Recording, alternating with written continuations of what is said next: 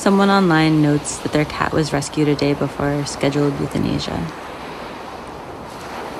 The octopus secretes its ink with its eye closed, Panleve's subtitle tells us. Its eye, when opened, resembles the human eye. Matt, on my birthday you made me a mix and titled it Marie B. Never Grow Old.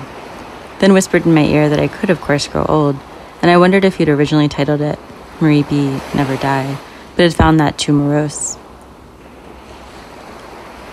And now I'll address the universe again. Please record us many times over. Document us like the octopus. Let the cats measure our breaths while we sleep. Let us bleed a smudgy ink from our crotches, and let our spindly bodies slip, together and octopus-like, over the skulls of others. Let these material traces be haunted by our consciousnesses. Let the self live fully in them. And the poem can oscillate between prayer and love letter. Try it. I catalog the Lord. I speak to the cat. Hello, Radish.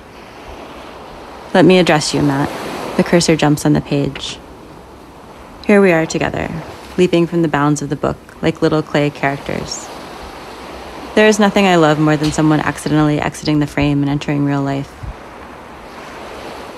When I begin to fall asleep during a movie, you tell me, I make strange little grabbing motions with my hand, so that I'm suddenly gripping your leg or your hand in little pulses. And then you know that I've missed some of the movie.